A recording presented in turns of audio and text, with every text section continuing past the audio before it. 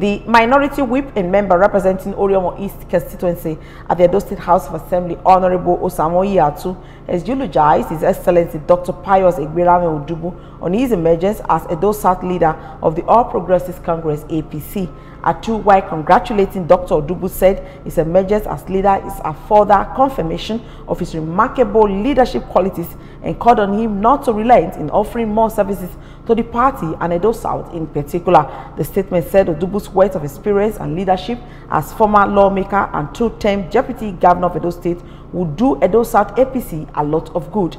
It added that Odubu's dedication, unwavering loyalty and commitment to Edo APC earned him the trust and confidence of the party leaders in Edo State.